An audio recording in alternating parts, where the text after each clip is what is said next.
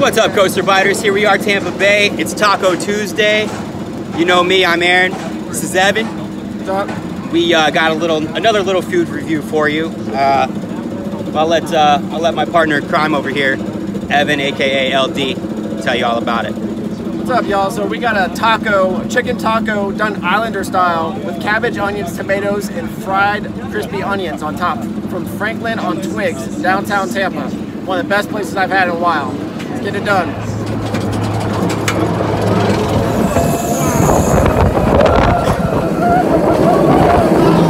Evan, you said it was downtown. Downtown where? Downtown.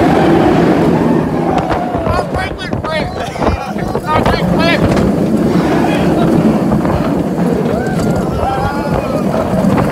So how is it so far? So good. And have a great walk.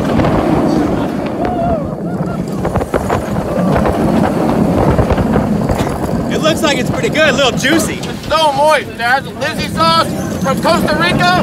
So good. Costa Rican sauce, can't go wrong there. Oh. They have pretty good specials for Taco Tuesday as well, so check them out for sure.